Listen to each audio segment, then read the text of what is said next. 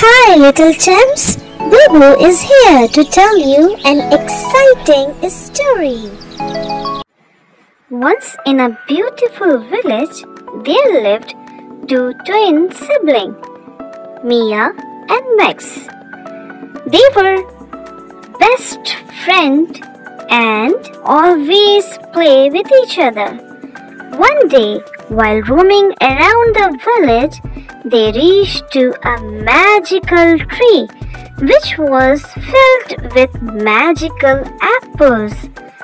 The tree gave them one of the magical apples and asked them to eat it.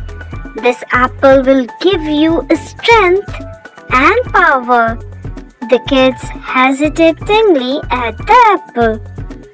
When they finished eating apple, the area got filled with sparkling dust and they started feeling strength and power in their self.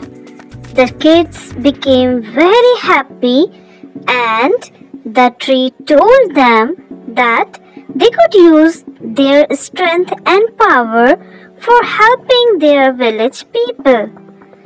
The kids promised the tree for helping others and moved back to their village, where they helped every villagers whenever they were in need.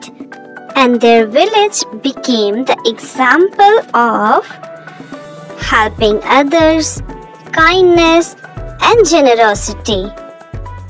Hi champs, thank you for watching. I hope you have enjoyed this story. And don't forget to subscribe my channel for more videos.